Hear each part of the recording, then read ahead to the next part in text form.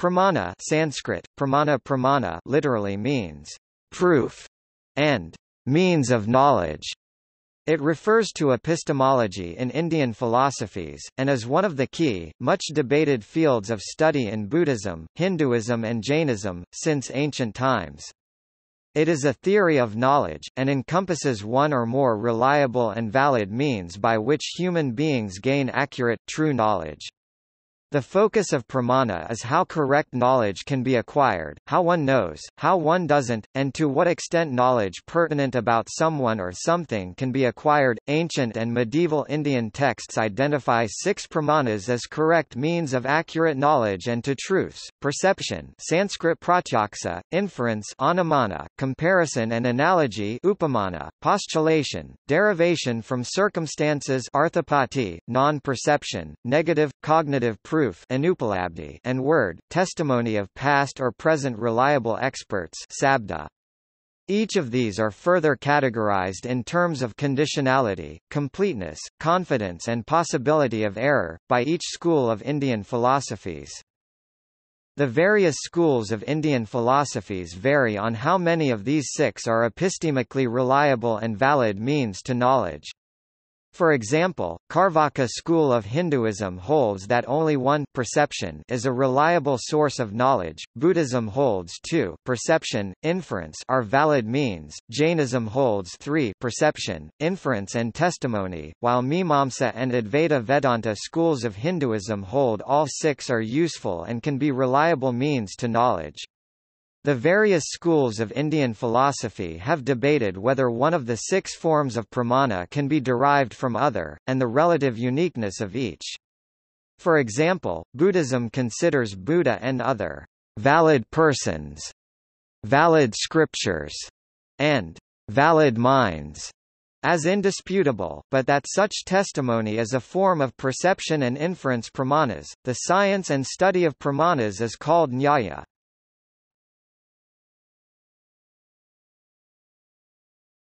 Topic: Etymology.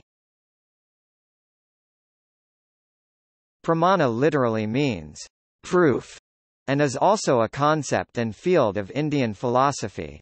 The concept is derived from the Sanskrit root prama, which means correct notion, true knowledge, basis, foundation, accurate notion. Thus, the concept pramana implies that which is a means of acquiring prama or certain, correct, true knowledge. Pramana forms one part of a trio of concepts, which describe the ancient Indian view on how knowledge is gained.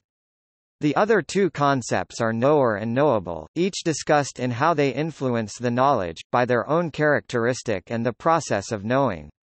The 2 are called pramatar the subject, the knower, and prameya the object, the knowable. The term pramana is commonly found in various schools of Hinduism. In Buddhist literature, pramana is referred to as pramanavada. Pramana is also related to the Indian concept of yukti, which means active application of epistemology or what one already knows, innovation, clever expedients or connections, methodological or reasoning trick, joining together, application of contrivance, means, method, novelty or device to more efficiently achieve a purpose. Yukti and pramana are discussed together in some Indian texts, with yukti described as active process of gaining knowledge in contrast to passive process of gaining knowledge through observation, perception. The texts on pramana, particularly by Sankhya, Yoga, Mimamsa and Advaita Vedanta schools of Hinduism, include in their meaning and scope, theories of errors. That is why human beings make error and reach incorrect knowledge. How can one know if one is wrong, and if so, how can one discover whether one's epistemic method was flawed, or one's conclusion truth was flawed, in order to revise oneself and reach correct knowledge?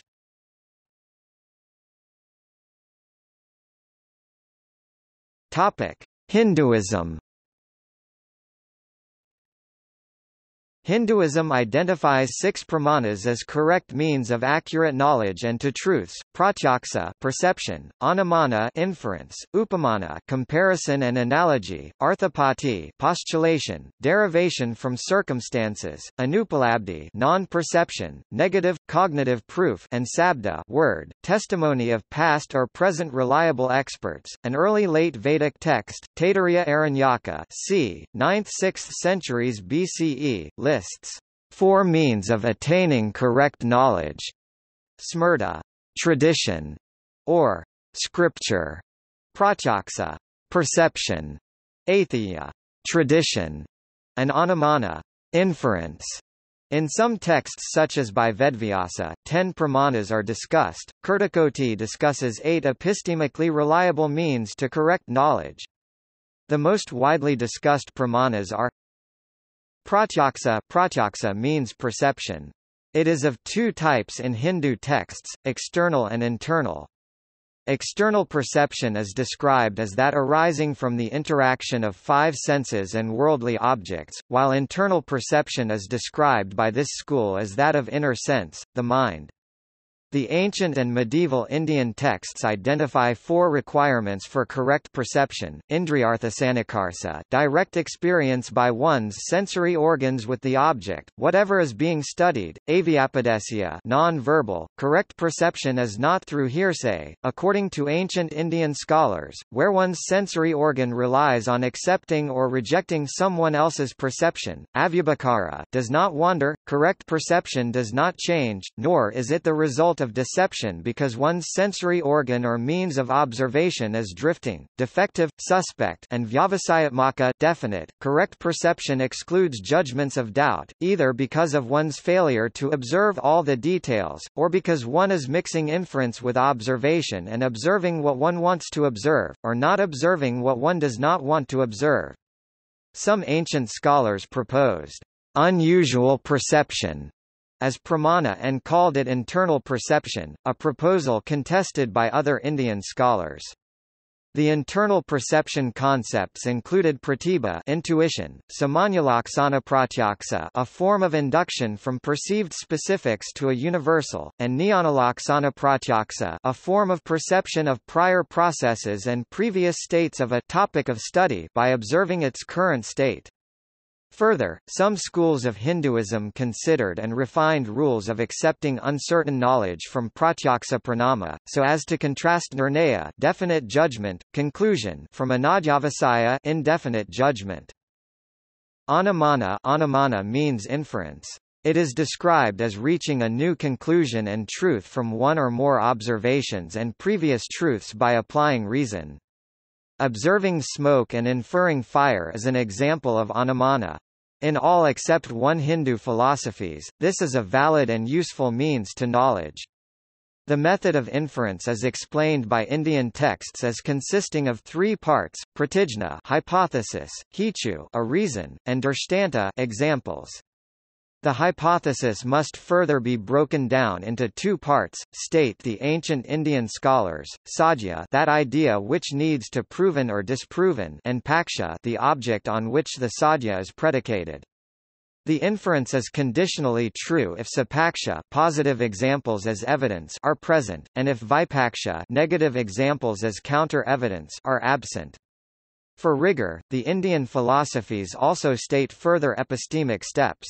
For example, they demand vyapti, the requirement that the hetu, reason, must necessarily and separately account for the inference in all cases, in both sapaksha and vipaksha. A conditionally proven hypothesis is called a nigamana, conclusion. Upamana. Upamana means comparison and analogy. Some Hindu schools consider it as a proper means of knowledge. Upamana, states Lochtefeld, may be explained with the example of a traveler who has never visited lands or islands with endemic population of wildlife. He or she is told, by someone who has been there, that in those lands you see an animal that sort of looks like a cow, grazes like cow but is different from a cow in such and such way. Such use of analogy and comparison is, state the Indian epistemologists, a valid means of conditional knowledge, as it helps the traveler identify the new animal later. The subject of comparison is formally called upamayam, the object of comparison is called upamanam, while the attributes are identified as samanya. Thus, explains Monier Williams, if a boy says, "Her face is like the moon in charmingness," her face is upamayam, the moon is upamanam, and charmingness is samanya. The 7th century text Bhattakavya in verses 10.28 through 10.63 discusses many types of comparisons and analogies, identifying when this epistemic method is more useful and reliable, and when it is not. In various ancient and medieval texts of Hinduism, 32 types of upanama and their value in epistemology are debated. Arthapati means postulation, derivation from circumstances. In contemporary logic, this pramana is similar to circumstantial implication. As example, if a person left in a boat on river earlier, and the time is now past the expected time of arrival, then the circumstances support the truth postulate that the person has arrived. Many Indian scholars considered this pramana as invalid or at best weak, because the boat may have gotten delayed or diverted. However, in cases such as deriving the time of a future sunrise or sunset, this method was asserted by the proponents to be reliable. Another common example for arthapati in ancient Hindu texts is, that if Devadatta is fat, and Devadatta does not eat in day, then the following must be true: Devadatta eats in the night. This form of postulation and deriving from circumstances is, claim the Indian scholars, a means to discovery, proper insight and knowledge. The Hindu schools that accept this means of knowledge state that this method is a valid means to conditional knowledge and truths about a subject and object in original premises or different premises. The schools that do not accept this method, state that postulation, extrapolation and circumstantial implication is either derivable from other pramanas or flawed means to correct knowledge, instead one must rely on direct perception or proper inference. Anupalabdhi means non-perception, negative, cognitive proof. Anupalabdhi pramana suggests that knowing a negative, such as, "There is no jug in this room," is a form of valid knowledge. If something can be observed or inferred or proven as non-existent or impossible, then one knows more than what one did without such means. In the two schools of Hinduism that consider anupalabdhi as epistemically valuable, a valid conclusion is either sadrupa positive or asadrupa negative relation, both correct and valuable.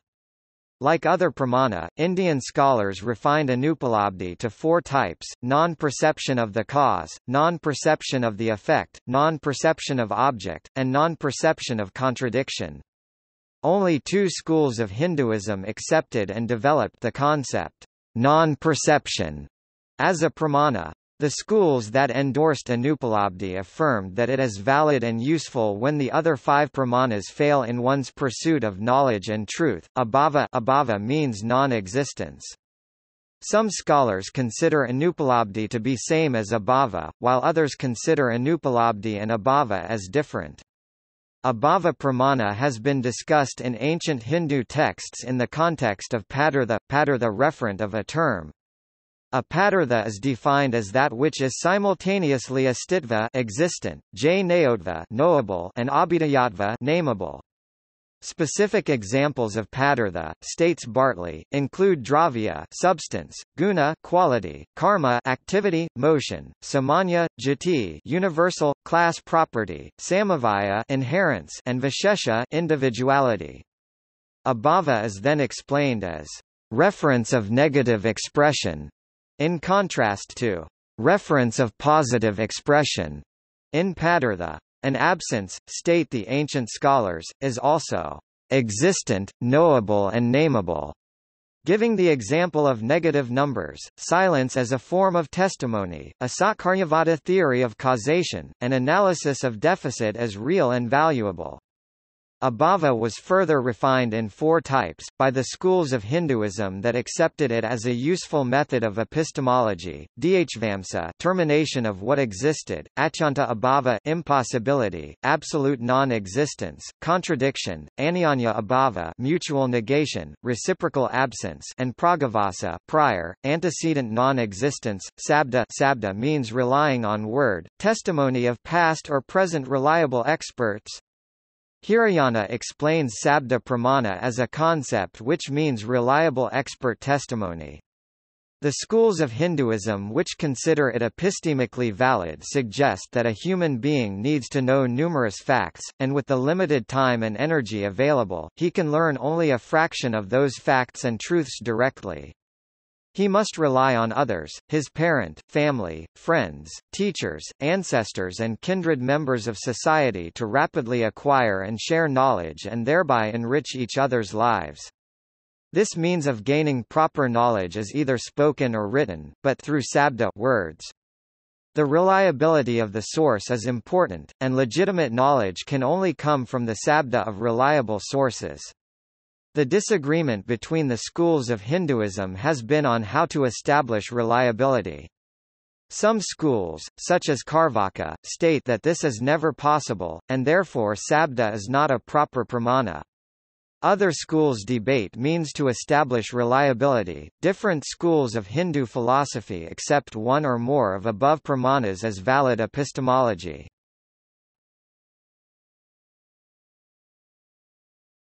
Carvaka school.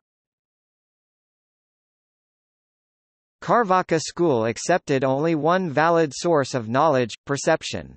It held all remaining methods as outright invalid or prone to error and therefore invalid.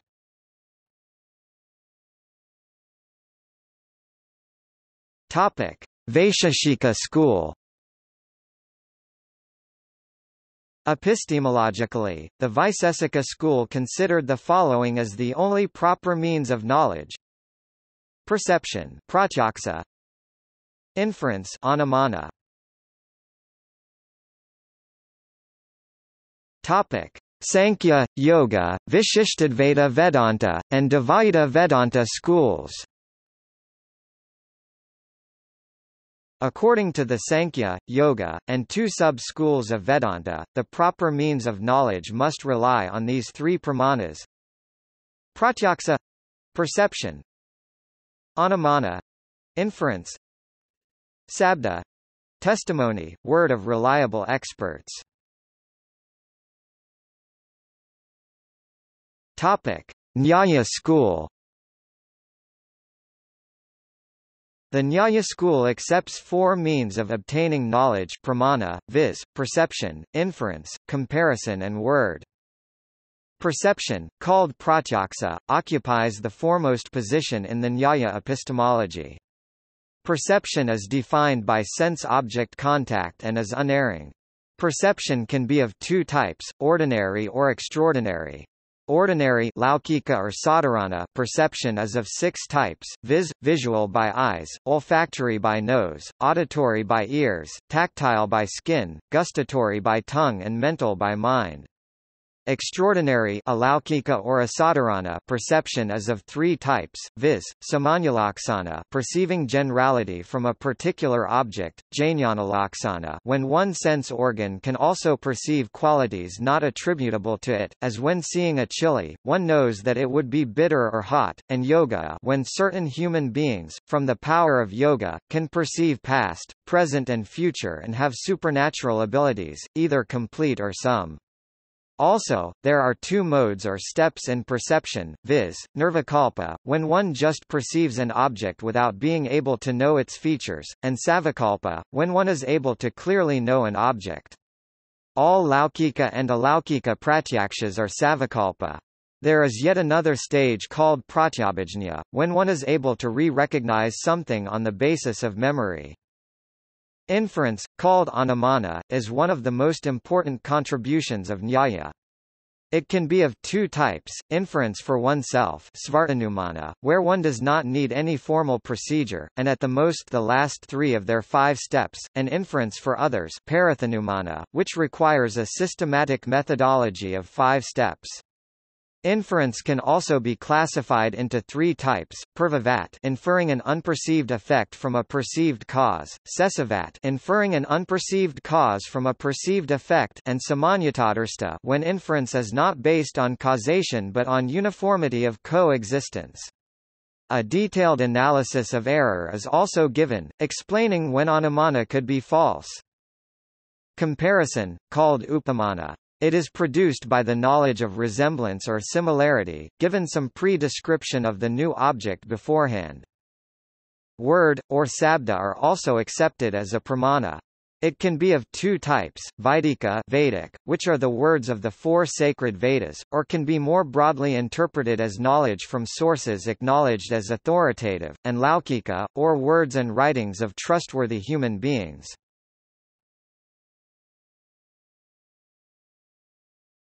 Prabhakara Mimamsa school. In Mimamsa school of Hinduism linked to Prabhakara considered the following pramanas as proper: pratyaksa, perception; anumana, inference; sabda, word, testimony; upamana, comparison, analogy; arthapati, postulation, presumption. Advaita Vedanta and Bhatta Mimamsa schools. In Advaita Vedanta, and Mimamsa school linked to Kumarila Bhatta, the following pramanas are accepted: pratyaksa, perception; anumana, inference; sabda, word, testimony; upamana, comparison, analogy; arthapati, postulation, presumption; anupalabdhi, abhava, non-perception, cognitive proof using non-existence. Topic: Buddhism.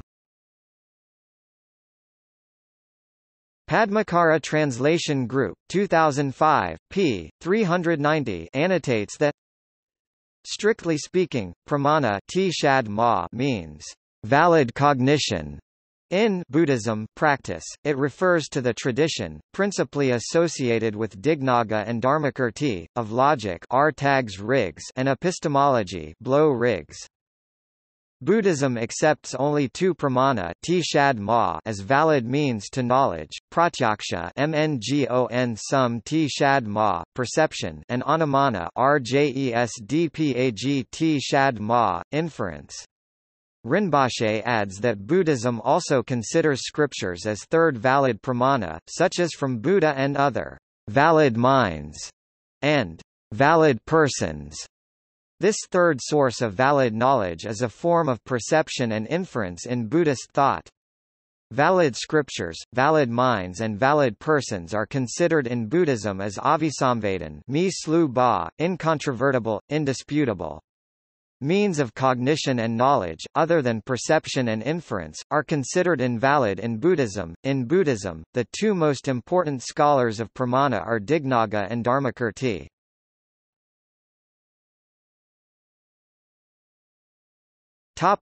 Sautrantrika.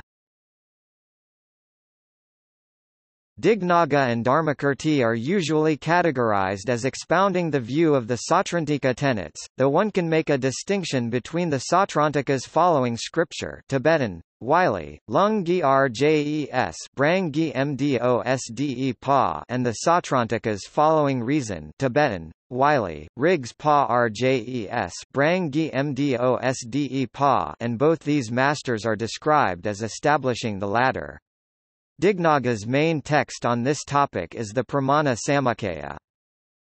These 2 rejected the complex Abhidharma-based description of how in the Vaibhasika school and the Sautrantika following scripture approach connected an external world with mental objects, and instead posited that the mental domain never connects directly with the external world but instead only perceives an aspect based upon the sense organs and the sense consciousnesses.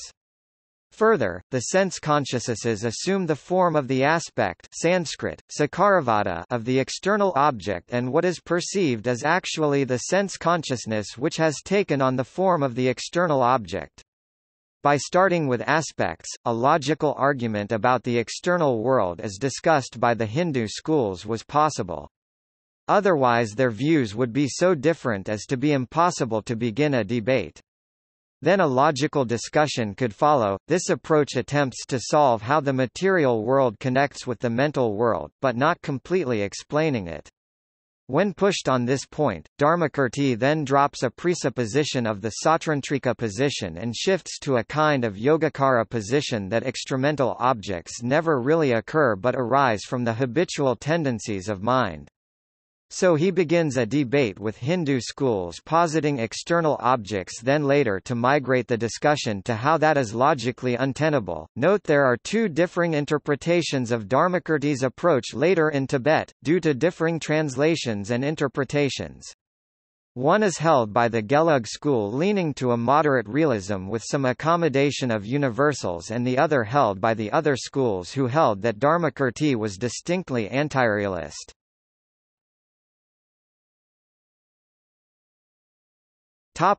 Apoha. A key feature of Dignaga's logic is in how he treats generalities versus specific objects of knowledge.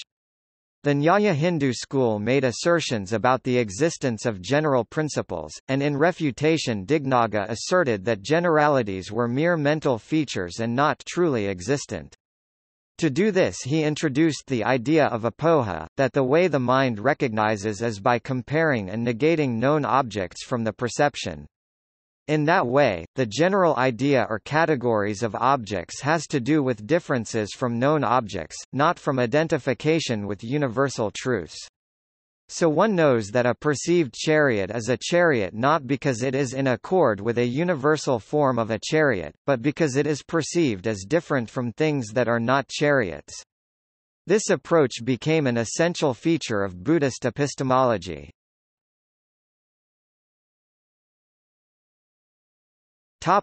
Madhyamaka. The contemporary of Dignaga but before Dharmakirti, Bhavaviveka, incorporated a logical approach when commenting upon Nagarjuna. He also started with a Sautrantrika approach when discussing the way appearances appear, to debate with realists, but then took a middle way view of the ultimate nature of phenomenon. But he used logical assertions and arguments about the nature of that ultimate nature. His incorporation of logic into the middle way system was later critiqued by Candrakirti, who felt that the establishment of the ultimate way of abiding since it was beyond thought and concept was not the domain of logic.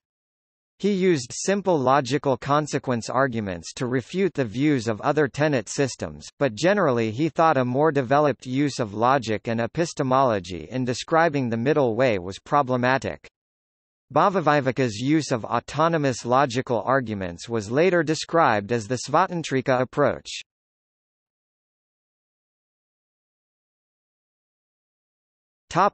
In Tibet.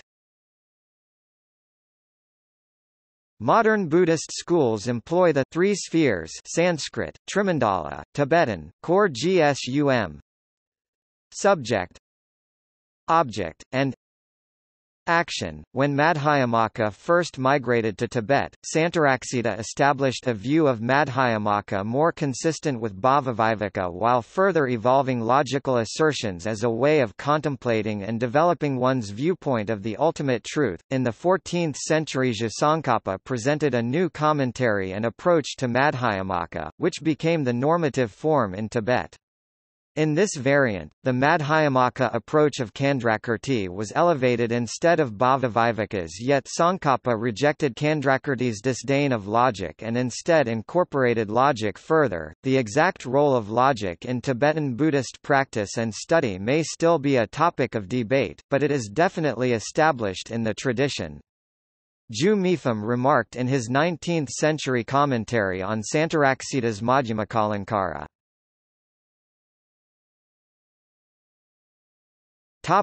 See also: Hindu philosophy, Nyaya, Buddhist logic, epistemology, metaphysics.